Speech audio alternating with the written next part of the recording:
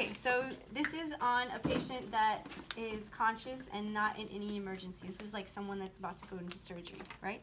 So when we come in, we're going to introduce ourselves. Hi, I'm so-and-so. I'm going to be intubating you today for your surgery.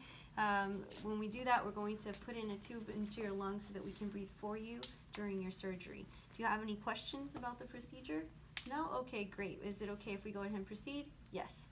Okay, so next we're going to perform an airway assessment. So those are the things we're talking about. We're looking for, and I want you to verbalize this, we're looking for signs of a difficult intubation. We're going to have them open and shut their mouth.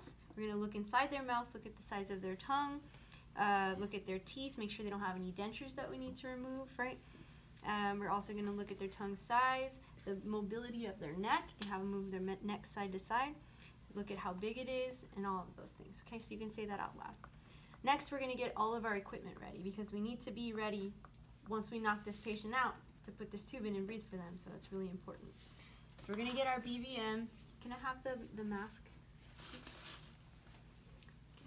I'm going to have this set up like this. I have my tube. Now, each tube has a size on it. This is a 6. If you look over there, there's a 5 and a 7, I think. So that's a 5, really tiny. And so the bigger the number, the bigger the tube. The tube also has a stylet in it. This stylet is too big for this tube, but it makes it easier to push it in, so that's why I left this one in here. Oh, there you go. That's like a 7, right? Or 7.5, something like that? 7.0. 7, okay. So we have all our equipment. We need a syringe.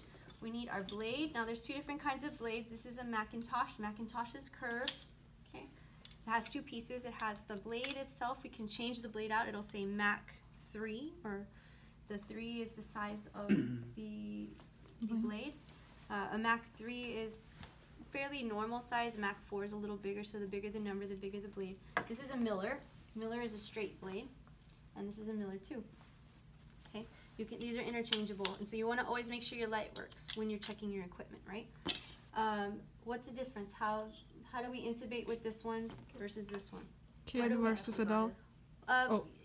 Yes, you can. Certain ones are like a lot of people like to use Millers on kids. I was gonna say that Miller kids, Macintosh, adults. It's not one of those things. It's like an absolute thing. It's just kind of preference, right? Oh, okay. But I'm more asking like, how do we position this one? This one we position it past the epiglottis. It moves everything out of the way, whereas this one falls just before the epiglottis in the molecular, right? Yeah, right. That one. That was ours. So for the demo, I'm going to use a Mac. Okay? So we want to put it on our light and make sure our light works, okay? And we can get it. We have that out of the way. Now I think we have everything. Is there anything we're missing here? Anything? We're going to want to have whatever we're going to use. In our practical, no. But for real life, we want to have tape or something we're going to use to secure the tube once we get it in. Do you have an air in here when you inflate this one? You should have air. What do you have, yes, air? Okay, so we're all set up. Now that we're set up, we're going to move down. This is where we would get IV access. We're going to make sure their EKG is okay, that they're stable to have the procedure done. We're going to put on our protective eyewear, not in the practical, but protective eyewear, face mask, and then for the practical, gloves. This is where we put on our gloves. Okay?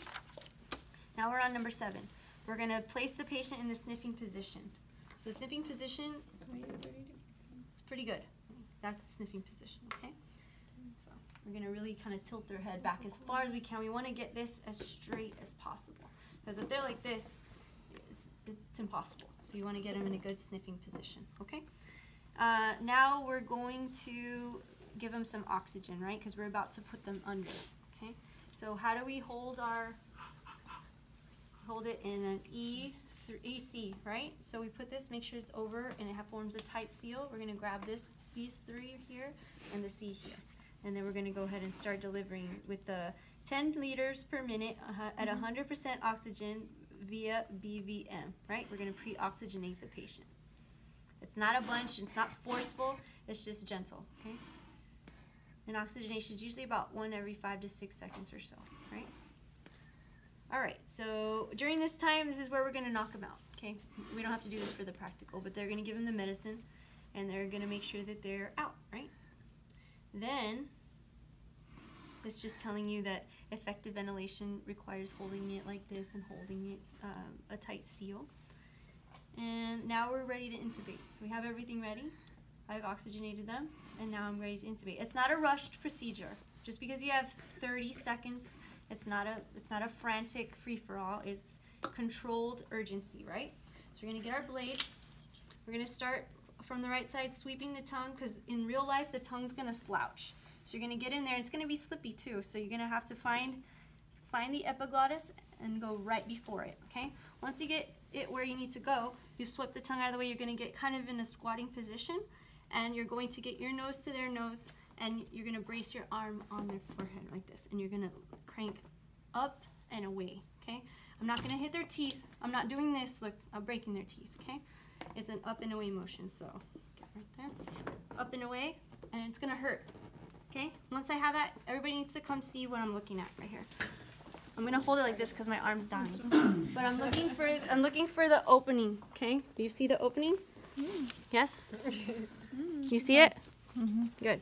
You should see the vocal cords. If not, you just see the opening, okay? It's the little hole right there. Everybody see it? Come see it. No, I got it. Oh, okay. Oh, yeah. Yes? See, that little hole's where we're going, okay?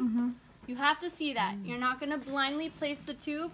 You're not gonna say a prayer and throw it in there. You're gonna find the hole that you need. The hole right up there. Oh, okay. Okay? Back of the esophagus? See it? The big tube, right? Everybody seen it? Okay, give me a break for a second. Alright, so 30 seconds has way passed, right? What is that? How do you lift the up the trachea? epiglottis? Like that's like right before, that's like right where the epiglottis opens. That's the airway, right? Okay. Alright, so now we're gonna actually do it, okay? Right on the top, right? So I'm gonna do this crank up lift. I see my hole. I'm gonna take my tube and I wanna hold it like this, okay? Kinda like a pencil. I'm not gonna jam it in there like this. If you're gonna do this, you need to look like you know what you're doing, right? So hold it like this. I'm gonna find the epiglottis and I'm gonna slide it just underneath the epiglottis and into the airway, okay? I'm not gonna cram it in there. Once it stops, okay? Never let go of the tube. Just like Jack and Rose, right? Never let go of Jack, right? Turn off the light. I'm bracing the tube. I'm gonna pull out my stylet next.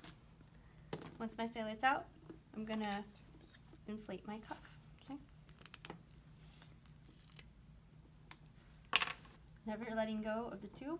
Now I'm going to my bag. Can you take the mask off, please? Okay, this on here. And my lungs.